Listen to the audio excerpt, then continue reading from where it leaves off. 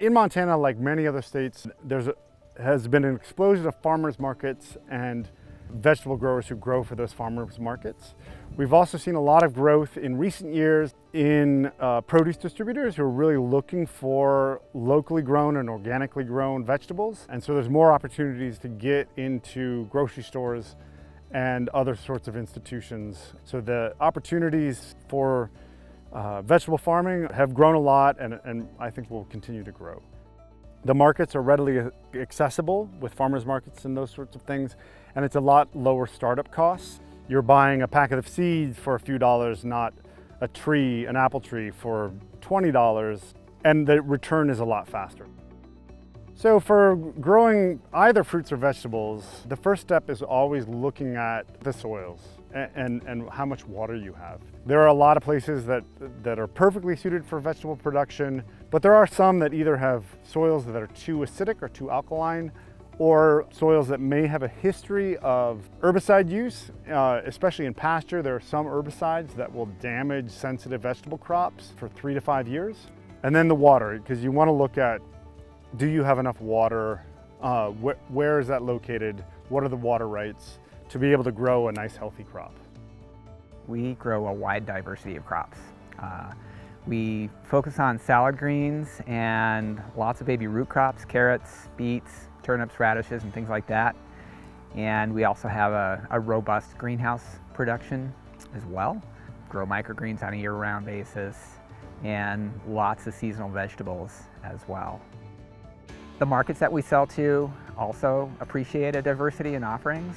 The chefs that we sell to often can't get some of the crops that we're growing off the truck, and that's a draw for them. And our CSA members that subscribe to the farm also appreciate a little diversity in what they're getting over the course of the year. So in diversified vegetable farming, your main pests are going to be weeds. You will need to also think about keeping wildlife out, deer and elk, that can browse down a lot of your crops. But weeds are going to be the big one. For organic vegetable farms, there are mulches that you can put down, black plastic mulch and fabric mulches, wood mulch, hay mulch, that are quite effective, but again, a little bit more labor intensive. There are also some tillage tools, tractor mounted hand weeders that can be used to great effect both in the row and between the rows in a vegetable operation. Anywhere in Montana, you have to be prepared for deer. We've got a right behind me, a deer fence that's pretty effective for us. And you need to plan for water. After that, the main things you need to, other than knowing how to grow, would be how are you going to get all that stuff seeded, weeded, watered, harvested, packed, washed, packed, delivered. There's a lot of logistical things that you need to plan for. And labor at this point in our operation, 17 years in, as our 17th year growing season, labor is still our #1 issue. When we first started, it was my wife and I, and that's it for a few years. And it was a lot of work, a lot of everyday work all summer long. So that's something that new growers ought to be prepared for, is the intensity of it all. Over time, having local food sources in our community has become important to our community itself, just for the availability of delicious, fresh, healthy produce. It's becoming more and more important to folks in their lives.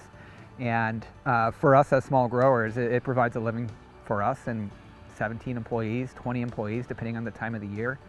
And it's just it diversifies our economy, and it makes for a more robust place to live in. Yeah, it's a good economic driver.